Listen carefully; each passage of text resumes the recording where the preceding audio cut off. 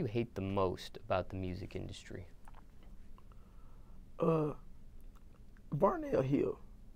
That's what I'm gonna call this shit. I hate this Varnell Hill shit that's going on in the industry.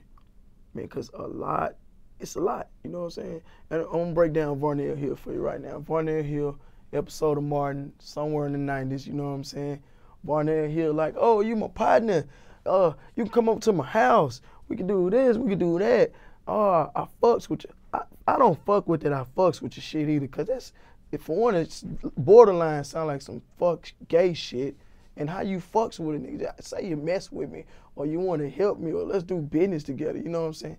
This Varnell Hill shit, if you don't want to associate with somebody or you don't feel comfortable around an individual, don't fuck with them. Don't sell no nigga no dream. Don't say we gonna do this and we gonna turn up or all this other. Nigga, I'm from the 90s, nigga. I was born in the early 80s, Jack. All that shit, that pump faking, I don't fuck with it. Even some DJs, they big Varnell Hill motherfuckers, I fuck with you. They gonna spin you and you not in the club, you're not getting spent again, sir. So, you know, that's the only thing. Varnell Hill. Top 3 things you need in the studio. Top 3 things I need in the studio. Man, I just need the studio. Cause like, I ain't a dope head, I ain't a druggie. I don't need to be fucked up every day. I just need to be motivated to go. Like, a lot of niggas hit me and they want songs and verses. Bro, I don't be in the studio like that. When I go, for real. And it's just all about me being motivated to go.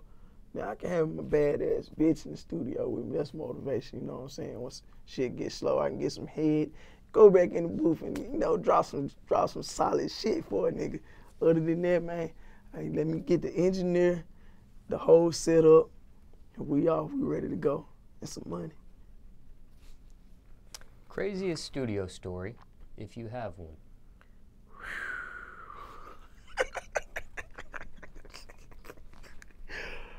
Oh, man, it's too big. It sounded like a good one, and I didn't even hear the details. No, it's the same one you asked Blue about.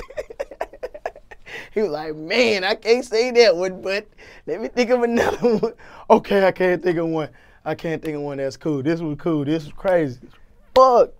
Man, listen. All right. 2 of my favorite people, man, in this story right here. I'm going to sum it down real quick. Craziest studio experience ever. All right. Free Gucci, man. Rest in peace to my OG Dirt. Love you, cuz. All right, listen. My OG partner Dirt.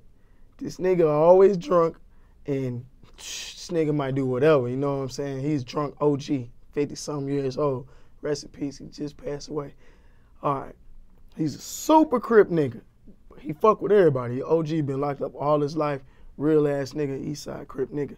So we in the studio, we got Patchworks, we rent the bitch out the A room for a month. And so Gucci, he had like the B room or another room, but it was basically like Gucci crew and then the BMF crew. We in the studio every day, you know what I'm saying? OG Dirt, he fucking with everybody. He don't really know no rappers or nobody. He don't know who nobody is. If he hear your name, he gonna look you up and check you out. Long story short, most of Gucci homeboys is Bloods. Most of the BMF niggas is Crips. So OG Dirt, chilling in the studio, the Blood homies got on their rags, and all of a sudden, they've been doing this every day, because this is their lifestyle. These niggas is G's, you know what I'm saying? So we all kicking amongst each other. Ain't no motherfucker, I'm not about to kill you because you's fucking Blood, nigga. We all get money, we all black. It's this unity, you dig?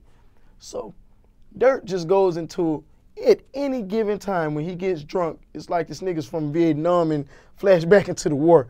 He flashes back into fucking 90s gang war shit, and he's upstairs in the pool area at Gucci Man them trying to fight this nigga with a pool stick, talking about, fuck you niggas wearing red, nigga. I'm like, what the fuck is going on? They like, Gucci like, damn, oh boy, I bitch you every day, nigga. I see you every single day. But OG is drunk and he like, I don't know none of y'all. Y'all trying to ambush me. Y'all trying to kill me. I'm from motherfucking East Side Crip, nigga. So shit get crazy. Gucci and them like, man, listen. OG built as a motherfucker. These niggas like built like Debo. They like, man, damn, man, we don't want to knock home out, man. What the fuck, man? Somebody come and get this nigga. Because Gucci ain't no hoe and he ain't no little nigga. But OG trying to fight everybody. He don't give a fuck about shit. The nigga like, cuz on the set, I'm going to kill everybody in here. Man, we had to go get this nigga, man, talk to this nigga. Then he was like, oh, that Gucci, man. This nigga just snapped back into reality. Oh, that's Gucci, man. Oh, that's my dog. I'm like, man, this shit crazy, man. What's the realest song you ever wrote so far in your whole collection? Man. All right. One of the realest records that I got in my catalog is called Memphis, and it's unreleased. It's actually, I just kind of released it to one of my homeboys, Devin James. He wrote a book about the Ferguson incident. The book's called Inside Ferguson, and the song is called Memphis. It's really detailed about what's going on in the hood and the communities and the police killing brothers and we telling the police peace and all this shit, and then niggas still killing each other over other shit. Like, this shit, what the fuck, you know what I'm saying? So it's a real record, you know what I'm saying? It's a conscious record. Probably very few that I got in my catalog. Probably got about 20 of them. But that's it. What are your keys to success? The keys to success, my key to success is not trying to please everybody, you know? That right there will take you into a whole lot of stress, you know what I'm saying? You just really gotta, you know, my 3 key words is pray, focus, and grind. You know what I'm saying? I carry that throughout my day, you know, and not trying to please everybody because everybody gonna want you to do everything, so, you know, big situation.